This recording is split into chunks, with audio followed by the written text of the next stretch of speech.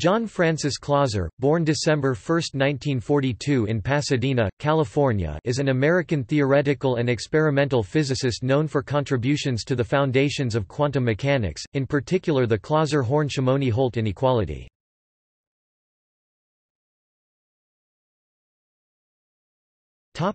Biography. Clauser was born in Pasadena, California. He received his B.S. in physics from the California Institute of Technology in 1964.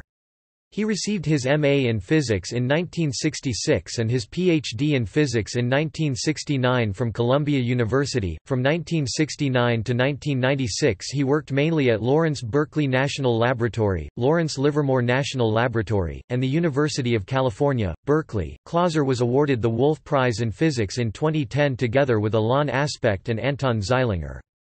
In 1972, working with Stuart Friedman, he carried out the first experimental test of the CHSH-Bell's theorem predictions.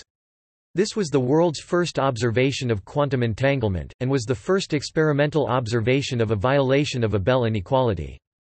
In 1974, working with Michael Horn, he first showed that a generalization of Bell's theorem provides severe constraints for all local realistic theories of nature, aka objective local theories.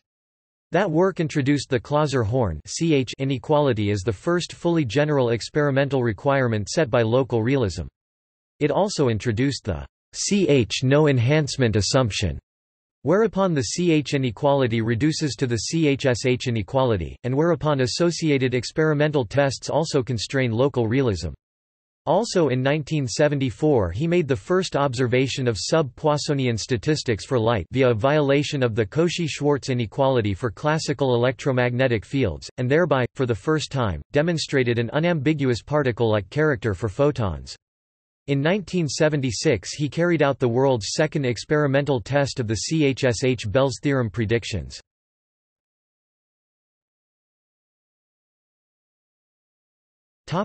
See also: